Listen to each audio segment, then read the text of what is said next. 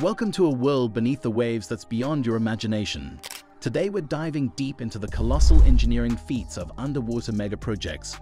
From towering oil rigs to record-breaking tunnels and bridges that defy the odds, you won't believe the scale of these extraordinary structures.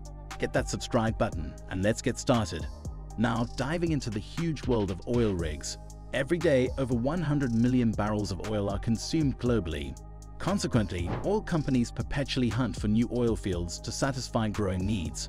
A substantial portion, over 2/3 of the world's oil and gas, are tucked away beneath the seafloor, necessitating the construction of massive offshore drilling platforms to access these valuable resources. Let's talk about the history and evolution of offshore platforms. In the late 1800s, the initial offshore platforms were constructed and used to drill in water that was not deeper than 100 meters. Since then, oil companies have poured a lot of money into technology, and as a result, oil rigs have grown increasingly taller, with some even rivaling the height of the tallest skyscrapers on land. In 1977, Shell built the first truly gigantic oil rig, Prospect Cognac, in the Gulf of Mexico. Surpassing the height of the Empire State Building, it was constructed with a budget exceeding $100 million.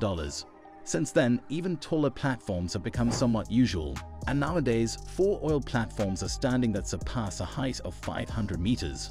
The oldest among them is Shell's Bullwinkle platform, established in 1988, with a height of 529 meters. It nearly matches the height of the One World Trade Center in New York.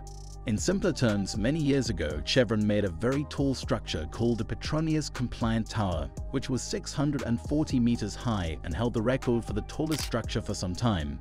But it was overtaken by other tall buildings like Burj Khalifa in Dubai and Merdeka Tower in Malaysia, which is 679 meters high. Nowadays, some oil platforms float and can go as deep as 2,900 meters into the ocean. It makes one wonder, how are such gigantic structures built under the water? Building an oil rig is a huge task. They are first built on land and then moved to the ocean. For instance, Bullwinkle's super long 400-meter base was made in Texas while it was sideways. It was so big, they had to move it to the ocean on a special barge. And it took 5 days just to put it on the barge because they had to reroute local water traffic. Then, it took 3 more days to get it to the right spot in the ocean above an oil well. Bullwinkle was then gently dipped into the water and attached to the ocean floor by engineers using special controls and underwater cameras.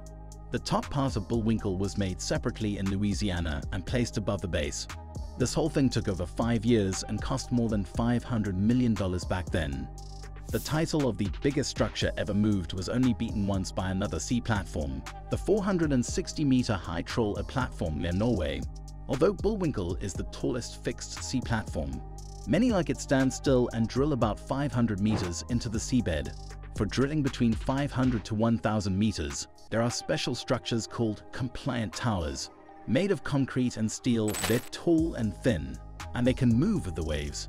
But the deepest oil wells are way deeper, about 3 kilometers under the sea. Creating steel towers and fixing them deep in the ocean isn't easy, so engineers use floating oil rigs to drill. They stay in place over oil wells thanks to modern positioning systems and are tied to the deep wells with anchors and really long cables. The Perdido oil rig, run by Shell, Chevron, and BP, drills over 2.5 kilometers deep using a long floating cylinder 170 meters long, which is dumped in the ocean and connected to the sea bottom with 9 ropes.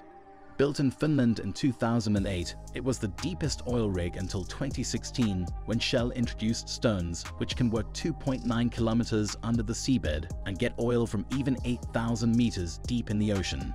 Massive underwater projects aren't just about big oil platforms. Building really long underwater tunnels is super challenging too. People tried to make the first underwater tunnel in the early 1800s. They used mining techniques, but it didn't work because the ground was too squishy and water got in the tunnel. But things changed with the invention of new tools. The Thames Tunnel, which is 400 meters long, was successfully completed in 1843 thanks to a new invention called the tunneling shield. This allowed them to build tunnels underwater that didn't flood, making what seemed impossible possible. Since the early days, subsea tunnels have improved a lot. The creation of the tunnel boring machine made way bigger projects doable.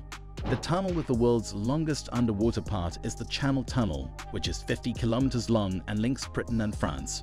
Finished in 1994, it's seen as one of the 20th century's coolest engineering works. People talked about building a tunnel across the English Channel long before it was made because traveling by boat that was often rough due to bad weather. When technology got good enough, both the UK and France started drilling from their shores to create it.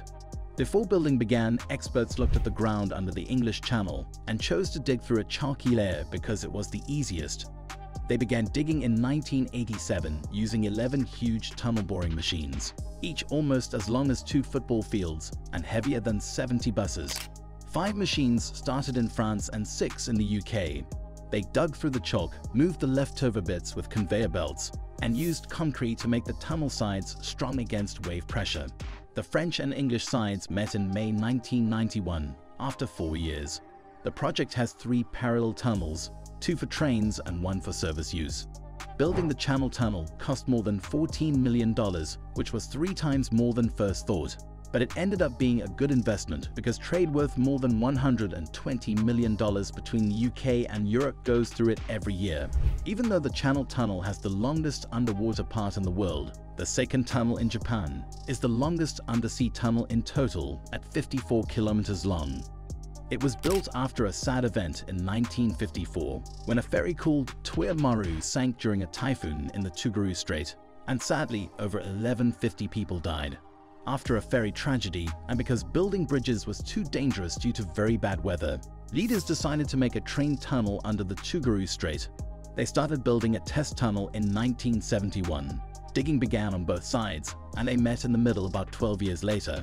After another 5 years, they finished the main tunnel by using explosives to blast through the sea bottom. The second tunnel ended up costing about $7 billion to build. It's still one of the most amazing things engineers have made to this day. Finally, let's talk about underwater bridges.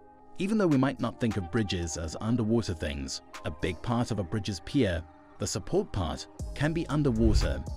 There are different ways to build piers for bridges that go over deep water.